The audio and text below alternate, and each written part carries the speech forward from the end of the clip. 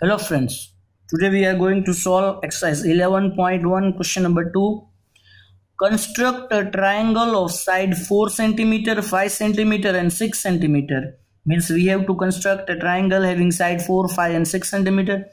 Then a triangle similar to it, means we have to draw a triangle similar to this, whose sides are 2 by 3 of the corresponding sides of the first triangle. Means first we have to look, I am drawing a rough figure. Means first we have to draw a triangle of 4, 5 and 6 cm. Then I have to draw a triangle similar to this. And this triangle only, means related to here only we have to draw, whose sides are 2 by 3 of the corresponding sides of the first triangle. Means we have to draw 2 parts out of 3 parts. Means this is 3 part. And we have to draw a triangle similar to this, having only 2 parts. So from this I come to know that that triangle will be inside this triangle. This much you have to keep in mind, that that triangle will be inside this triangle. If here numerator is smaller and denominator is greater, sometimes they will give you numerator greater and denominator smaller. At that time you will get a triangle exterior of the given triangle. Now here the numerator is smaller, so this is a proper fraction. So in proper fraction you will get a triangle inside. In improper fraction you will get a triangle outside of that.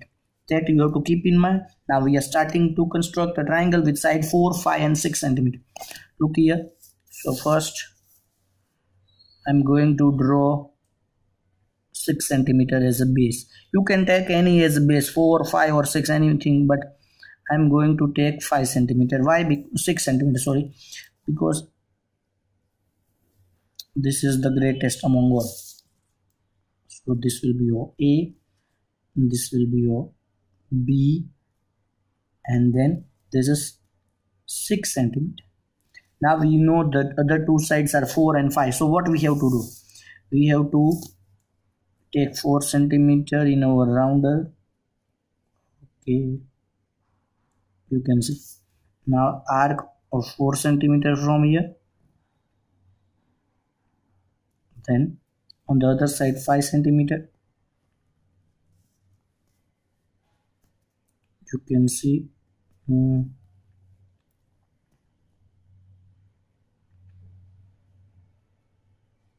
now this is 5 cm intersecting at point C. This point will be C. Now this is our first triangle A, B and C, or you can say this is our given triangle ABC. Now we have to draw a triangle similar to this, which is 2 part of this. So what we have to do? We have to extend a ray. That ray should be making acute angle with AB. You cannot take more than 90. That ray should make acute angle with AB. So look here, I had drawn this ray AX. Now we know the denominator is 3, so we have to divide this triangle into 3 parts. So first I will make 3 arc here. Any measurement you can take, 1 cm or 1.5, or I'm going to take little bit bigger so that you can see it properly. Look, this is the first part, this will be your second part, and this will be your third part. Give the names to this point. This will be your A1, A2 and A3, and this will be your acute angle. We can see this is acute. Now what we have to? We have to join this B to A3.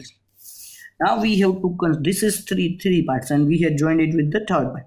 Now we want 2 parts inside it. So from here we have to join somewhere here so that we will get a triangle inside it. But that line should be parallel to this. So if I want to draw a line parallel to this from A2, I have to make angle here and I have to make corresponding angles equal. So that line will be also parallel. So first I have to make a arc. You can see with the same measurement and the same, you have to make arc from A2 also with the same measurement. Don't change the measurement. Now you can see. Now The distance from the starting and the ending point means intersecting on the line. This distance you can see.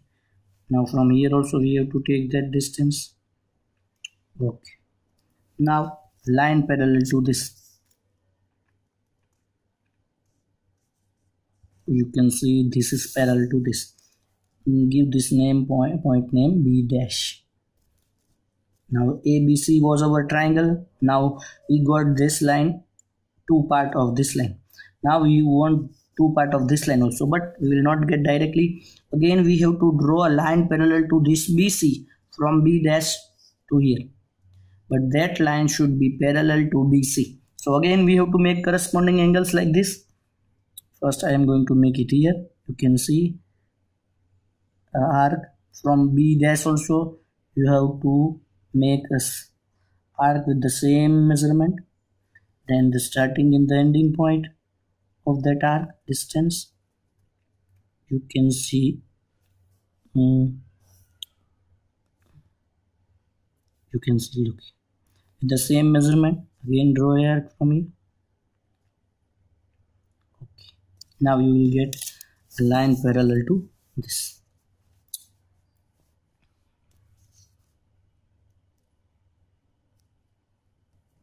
You can see I got a line parallel to this.